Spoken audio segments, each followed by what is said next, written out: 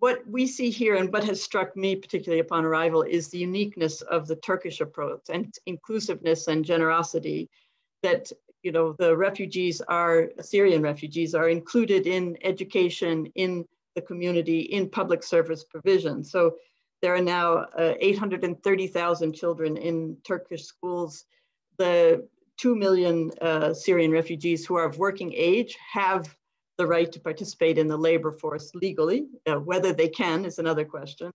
And as has already been mentioned, they do have access to healthcare provision and to vaccines, which I think is really an extraordinary offering here that's now being realized in Turkey. We see the rollout of vaccines happening very, very quickly now.